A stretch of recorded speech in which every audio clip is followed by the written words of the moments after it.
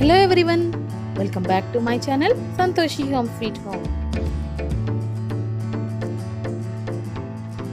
Santoshi home sweet హోమ్ని subscribe చేసుకోండి.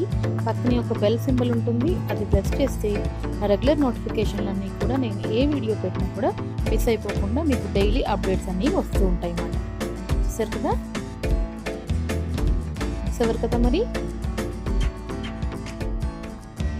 ఈ వీడియోలో మనం తెలుసుకుందాం వాటర్ మిలన్ జ్యూస్ ఎలా చేయాలో చూద్దాం.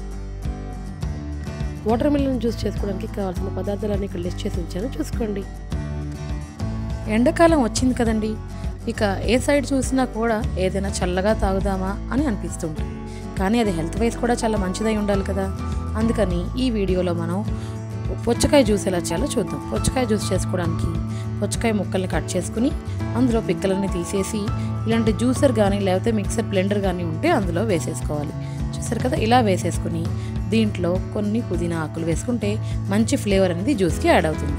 అలాగే కొంచెం అంత ఉప్పు, అలాగే పంచదార కూడా ఇందులో వేసేసుకుని దీన్ని మనం కొంచెం బ్లెండ్ చేసేసుకుంటే సరిపోతుంది. కొంచెం నిమ్మ చెక్క కూడా ఇందులో వేసుకుంటే మంచి టేస్ట్ అనేది ఈ జ్యూస్కి యాడ్ అవుతుంది. ఎండాకాలానికి చాలా మంచిది.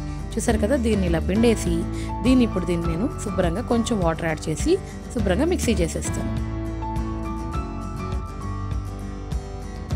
చూసారు కదా, ఇలాగా మనం బాగా దీన్ని స్మూత్గా బ్లెండ్ చేసేసుకుని కావాలంటే వడగట్టుకోవచ్చు. వడగట్టుకోకుండా తాగినా కూడా ఈ జ్యూస్ చాలా చాలా బాగుంటుంది. కొంచెం అంత ఐస్ క్యూబ్స్ వేసుకుంటే ఇంకా చాలా చాలా కమ్మగా ఉంటుంది.